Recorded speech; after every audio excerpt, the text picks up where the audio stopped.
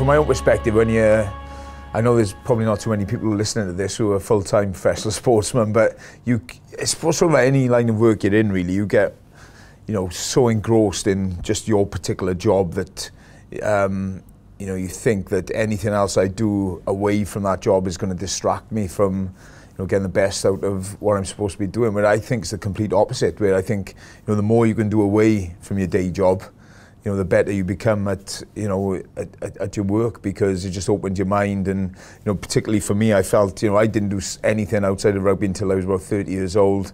Then started to do a day a week with a financial company, HSBC.